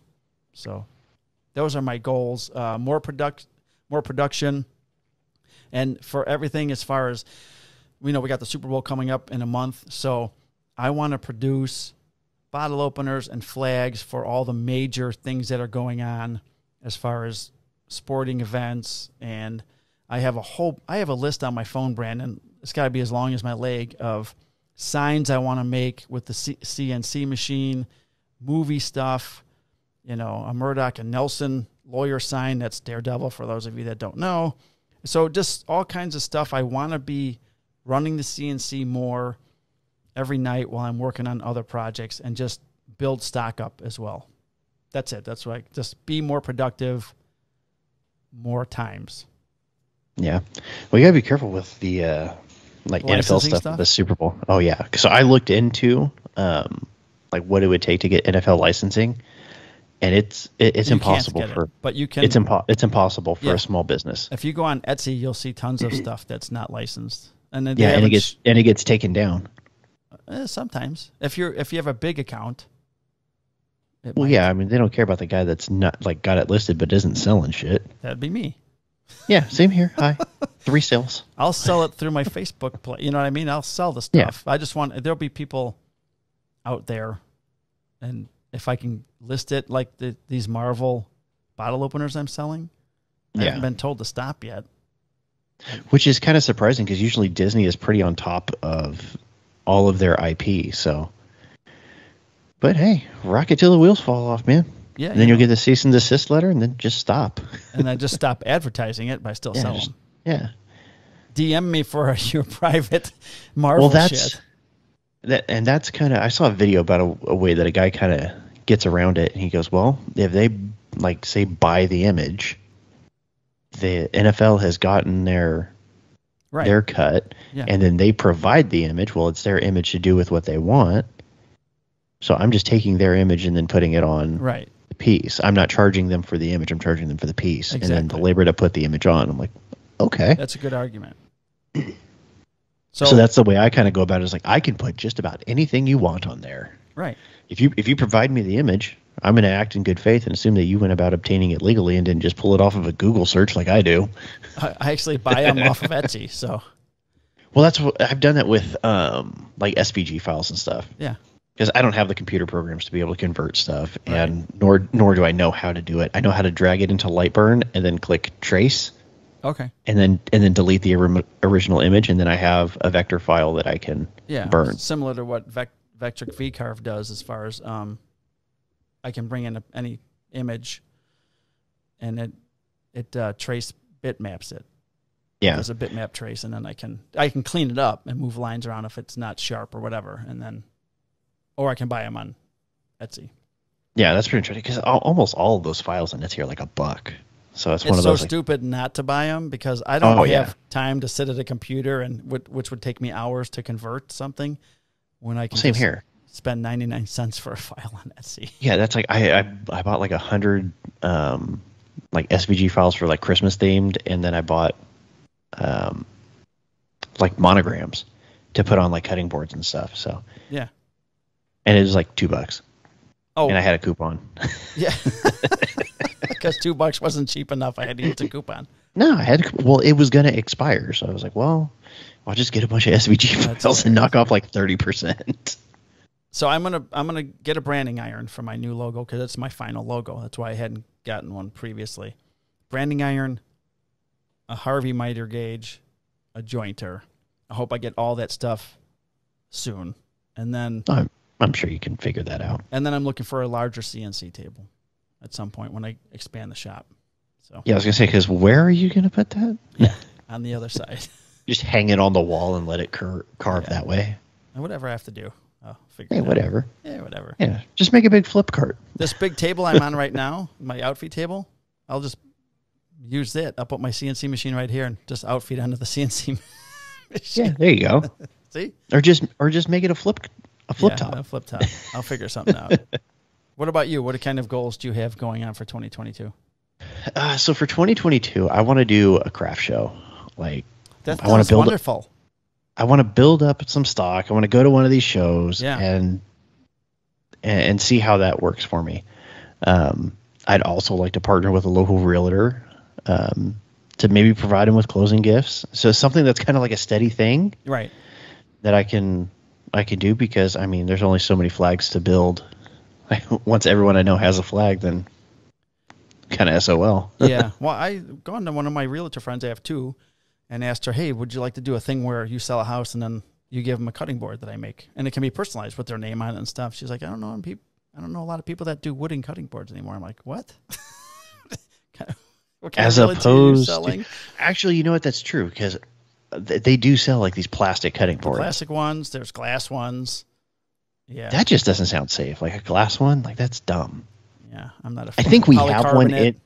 I think we actually have one in the house, but like anytime I've ever seen it, I'm like, what the fuck is this? I'm like, oh, it's a cutting board. No, it's not. Yeah. That's a hazard. Yeah. So that's a trip to the ER. I have done those engraved house pictures for a realtor friend where they give me an image and then I make it engrave it on a piece of wood and frame it and then they can hang it on the wall. That's something I kind of want to do. Oh yeah, that's something I want to do with the laser. See, it's kind of the next step for me is to see about engraving actual like photos because there's ways to do it. I just don't know how to do it. But I'm going to kind of fiddle fart with that a little bit and see if I can do that because even if it's just going out to the house that somebody just bought, snap a quick picture, engrave it on some plywood, and then put a frame around it. Like no, that's exactly what it is. And you put the family's name on it. Yeah, with a nice little welcome home. Yeah, so those are cool. So yeah, that, and then I want to get kind of buttoned up to be going to Workbench Con in 2023.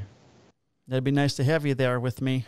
Hopefully I make it down there this year still. I got my ticket, but I'm afraid of COVID's going to stop shit. Don't know. Waiting to see. I actually might have it. I've been super like lethargic and coughing all day today. That's not good, dude. Hey, I might have COVID. It's fine. It's fine. I'm pretty sure I had it like I'm fine. Back before everything shut down, like before we knew what it was. Yeah, our whole shift had it way back then. Yeah, right after my daughter was born, I got super sick. And I don't typically get sick very often. And like I had a cough, I couldn't shake it for like 3 weeks. Like even to the point my wife looked at me, she's like, I don't know what that is, but I don't want it. Like stay away from me. And then I've been fine. And I've had the 8 or something direct contact exposures with people who had COVID, and I haven't had it since then. And yeah, well, I don't know. I think it might just be a cold because other than the cough, I've been fine. Like no fever or anything like that. Kind of curious to see what happens though. With COVID, like this is like this is a really fun like. When's the next variant coming out? There's gonna have more variants of COVID than there are in the multiverse in Marvel of Loki's. There's going to be more variants. They're going to call it the Loki who have played variant. Batman. Yeah. that would be funny. Loki variant of COVID. We could get to a Loki variant. I'd be pretty happy. It would be pretty funny. Like, and we're done. And Disney would charge them to use the Loki variant theme. They would. They would probably turn like anyone who's got COVID like can go to this one specific spot and like it's all Loki themed. Yeah. When you get your vaccine, call it Loki Land. You get the horned helmet.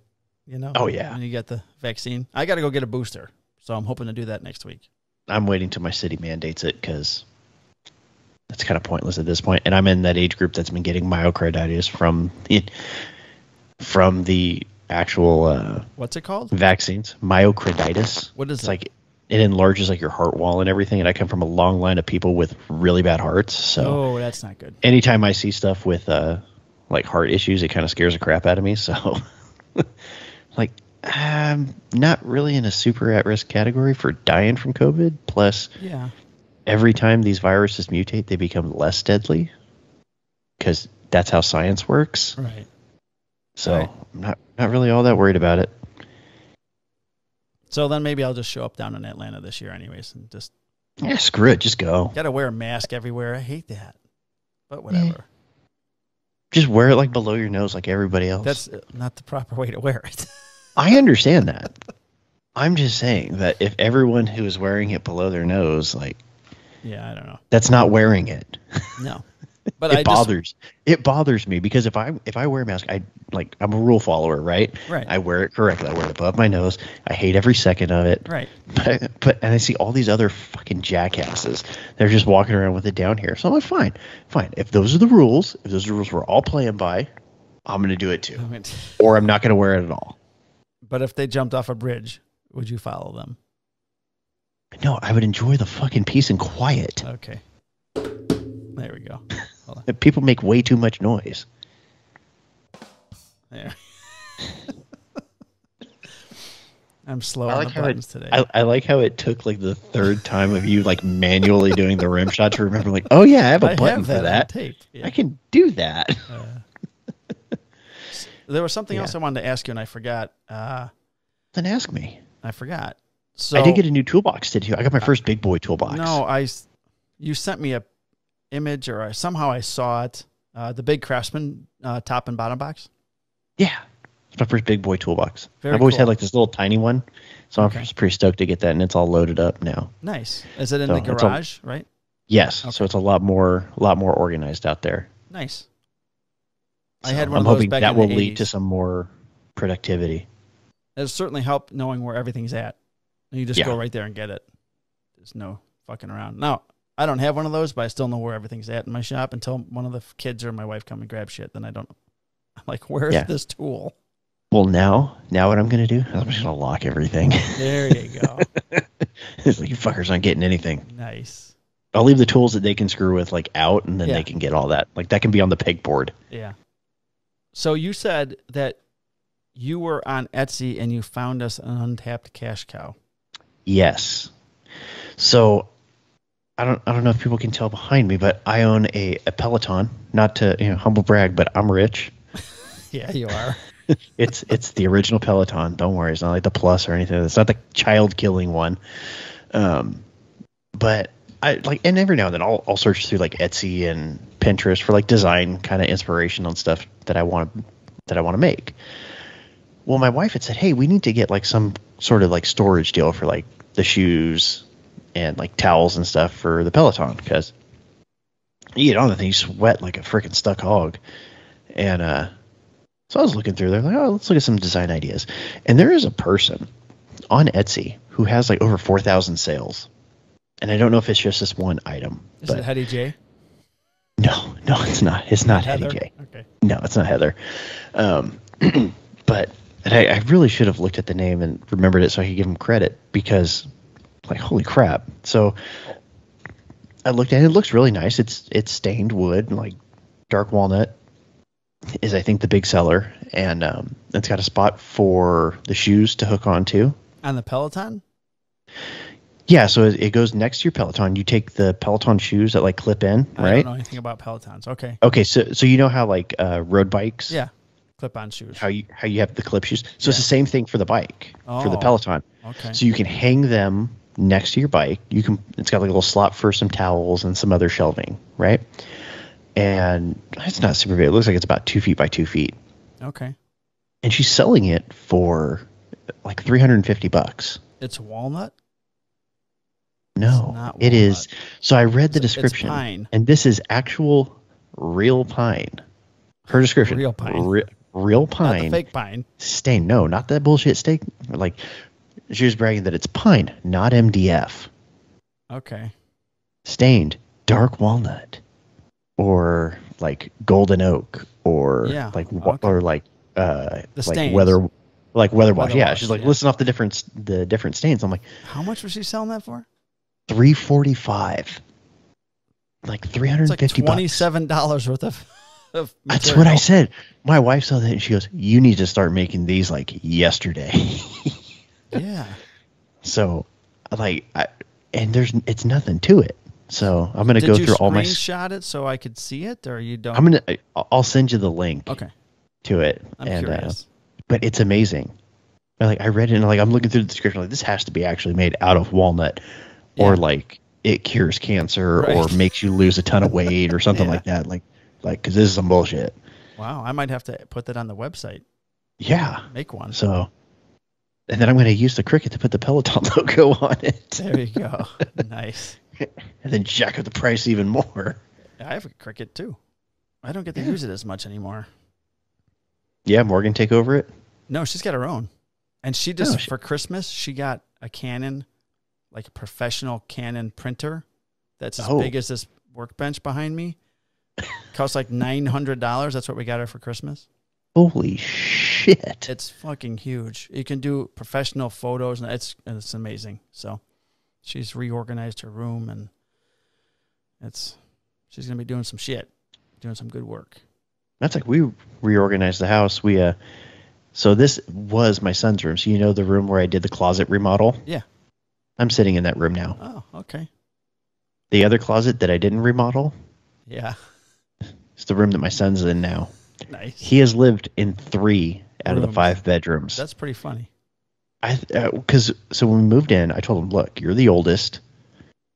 You get first pick. You just can't have the master bedroom. That's for mom and dad. You get the pick of whatever room you want." So the house we bought was originally a 3-bedroom, and then they did a 2-bedroom addition over the garage. The 2-bedroom addition, both of those bedrooms are huge. So I'm like, he's gonna totally pick one of those. Yeah. This kid, goddamn, I love him to death, but he picked the smallest room in the fucking house. What? Because it had blue walls. Oh, like you couldn't make the other rooms blue. And I told him, I go, look, when he picked that room, I go, look, is it because of the blue walls? He goes, well, yeah, it's part of it. I go, I can paint. We can paint. Yeah, that's going to be the thing. It's like, no, I like this room. I like it. All right, fine. So he's in that room for like a week. He's like, I kind of wish I had a bigger room. I'm like, yeah, I bet you do. And then my sister was moving into the other additional room, so he got this one. And then my wife was like, I think we should move him into the bigger room. I'm like, I just spent how long and how many hundreds of dollars like redoing this closet? Like, I'm not redoing that one. That one's way bigger.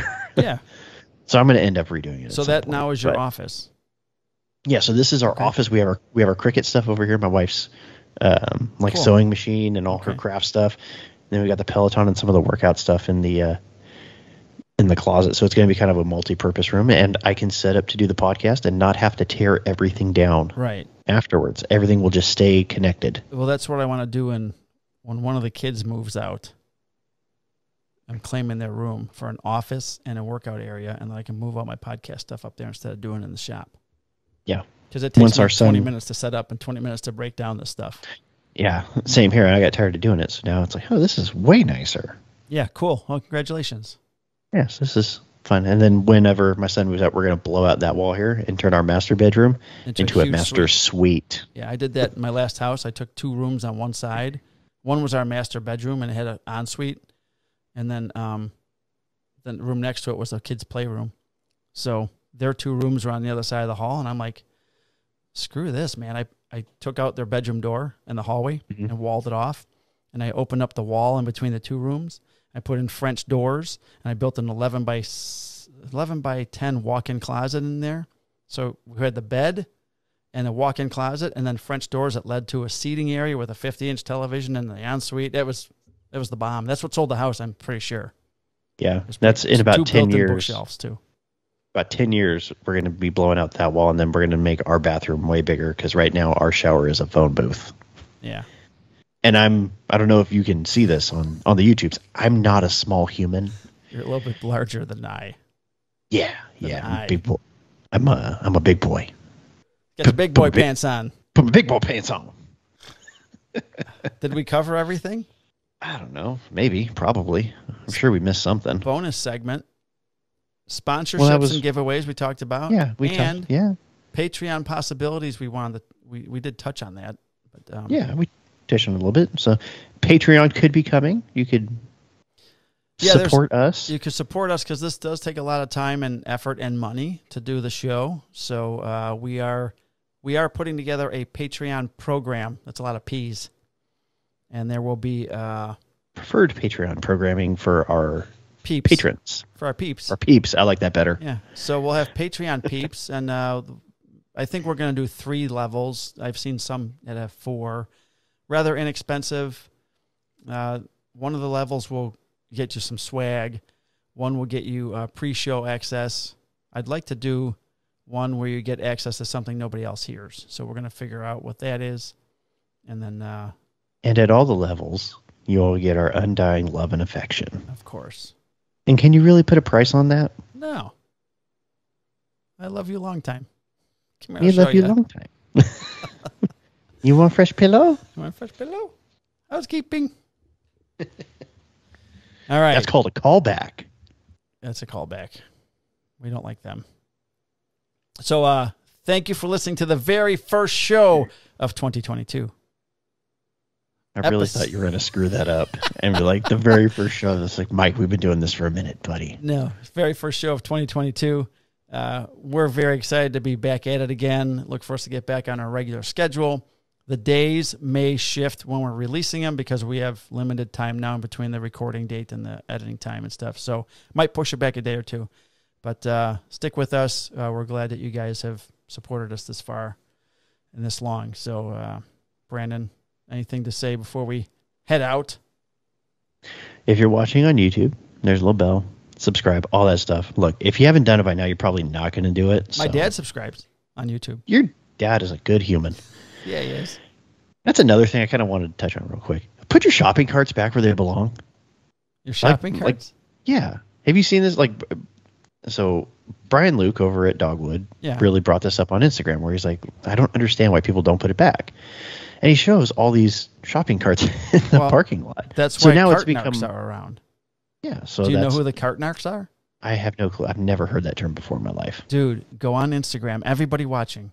Cart narcs on Instagram. They're narc agents.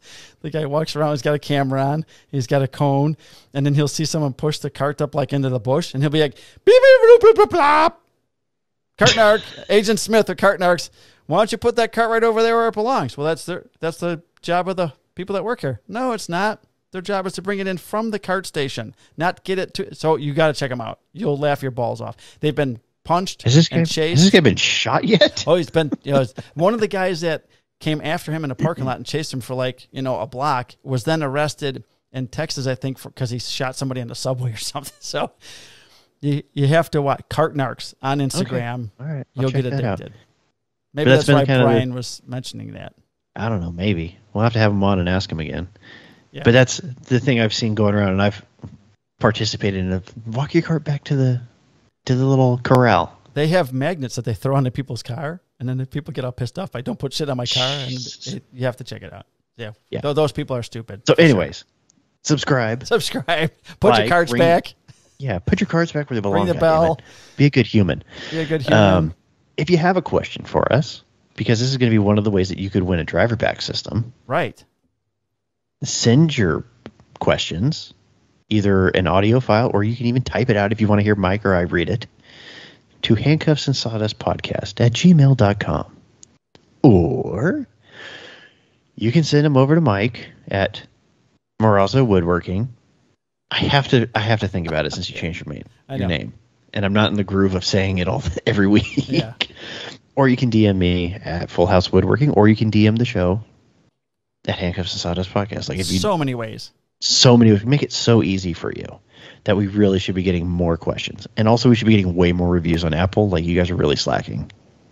Yeah, just write something. Something. Mike's got an awesome SI swimsuit calendar in the shop. You can write that in there. Yeah.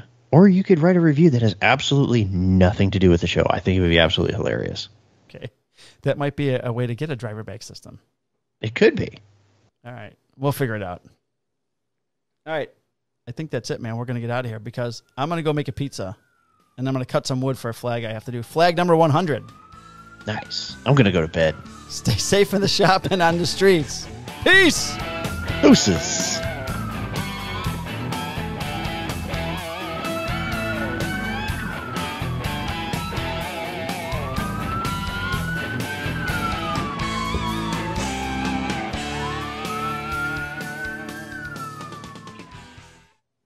And that's it. Scene. Go to bed, dude.